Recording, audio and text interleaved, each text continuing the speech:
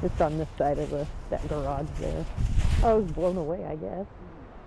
Never seen a dog do that before. Just 3 weeks ago, Lisa Roltz and two of her other farm dogs lost their best friend Leonard due to old age.